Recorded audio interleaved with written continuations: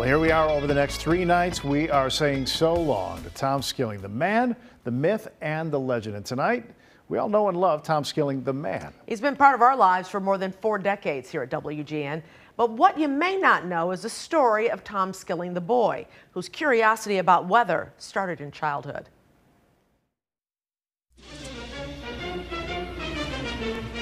WKKD Weekend Sports is heard 4 times each Saturday afternoon at 1:25, 2:30, 3:30, and 4:30. WKKD. How blessed to find what you absolutely adore and that you were able to move forward with it.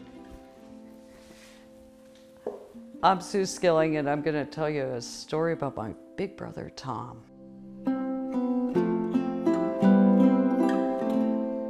So there's 4 of us in total, as far as Tom's the oldest, Jeff is the next, and I've got a twin brother who's 2 minutes younger than I am. What I'm looking at Tom's letters from camp. Dear Mom and Dad, I'm having a good time. It rained Sunday afternoon, Monday, and into today. Every one of these letters has weather involved. He always included us, and when we lived in Jersey, we would build these huge forts. Tom would find out when high tide was coming in and predict when we should start building our fort at low tide. Marky! At a certain point in time, we were all, at least I was, relying on Tom's predictions, just like today. Today, yeah, to keep us safe. We would try to predict when there would be a wave that would come that would threaten the wall.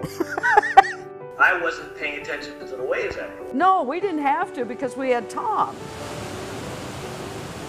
When Tom had a paper route, one of the things that we would be including were Tom's forecasts that he had typed out on his typewriter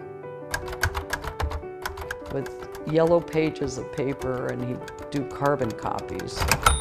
He would type that over 5 or 6 times and start stuffing them in the paper, and that's what we would do. This is from his speech teacher. Tom is quick and sometimes moves ahead of the class. He needs to give others a chance to speak.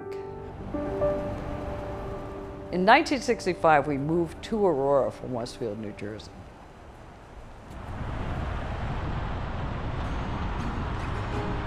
This feels awfully familiar. I can't tell you the number of times I've made this trip.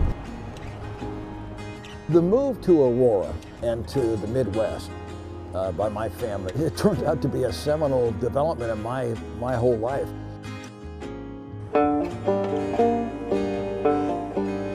I had seen in books when I was growing up in New Jersey these Midwestern squall lines coming in with their green-hued clouds. We were playing baseball April 21st, 1967, and a squall line appeared on the horizon. I'll never forget that sky. I've never seen anything like it. And I thought, my God, here I am witnessing it in real life.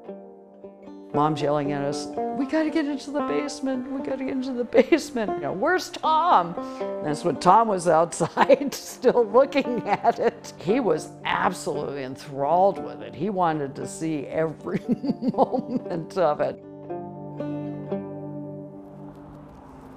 Wow, I tell you, that's it. Wow, this is amazing. I tell you, like a trip down memory lane. Such a beautiful job they've done with this house. It looks so nice. Jeff had built an office down in the basement for Tom so that he could have this whole thing set up. We called it a weather office down there, and we had gotten paneling and we hammered it in and all.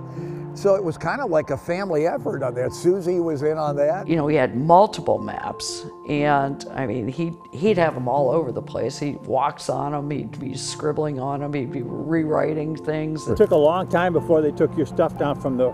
Oh, the anemometer, is that yes, right? It was. I didn't get your name. I'm Brian Carson. Oh, you're the Carsons. You're still here. Oh yeah, I'm still here. For God's sake. When I was young and I would go through weather instrument catalogs and dream about the equipment, it was always too expensive for me to afford the really cool stuff. Growing up with somebody like Tom, it's just magical. I mean, there was never a dull moment. Tom writes this letter.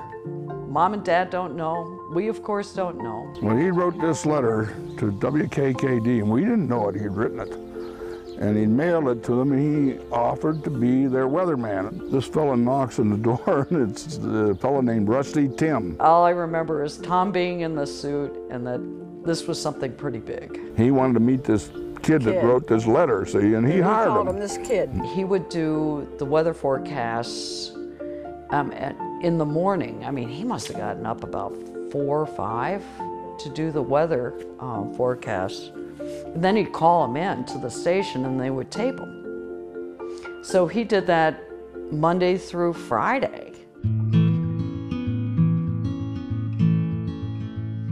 This is where my television career started, right over there where the gazebo is. That used to be a building that housed a movie theater, and it housed Channel 60 right here on the banks of the Fox River.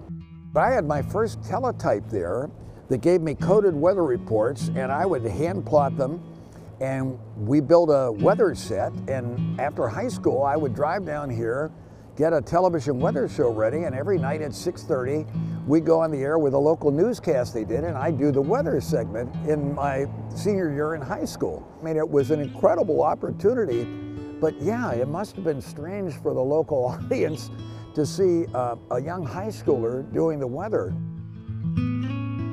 Just watching him, and I mean, just how much he loved doing what he was doing. I mean, he could do it for hours. He was happy doing it, and he was good at it.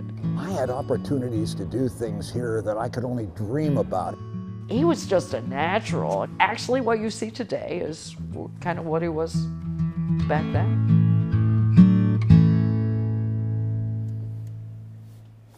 Amazing. These stories are amazing. From such a tender age. I know. mean, it is astounding.